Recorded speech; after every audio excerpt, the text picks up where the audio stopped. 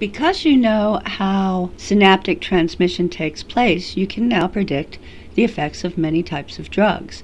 For instance, what happens when neurotransmitters are increased or decreased at the neuromuscular junction. So basically, drugs can affect behavior by interfering with any part of synaptic transmission. It could interfere with the synthesis of neurotransmitters, their storage, the release of neurotransmitters into the synapse. It could interrupt the reuptake process, or even the receptivity of postsynaptic receptors. Interrupting synaptic transmission in any of these ways can often have predictable effects on behavior.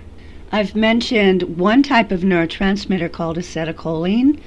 And in fact, what I'm asking you to do right now is to learn the names of some neurotransmitters.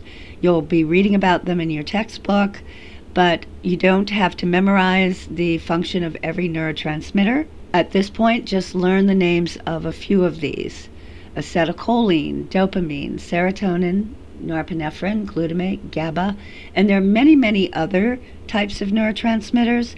But these are some of the most important ones, the most well-known, well-researched neurotransmitters. And at this point, all you need to do is identify that, yes, these are neurotransmitters.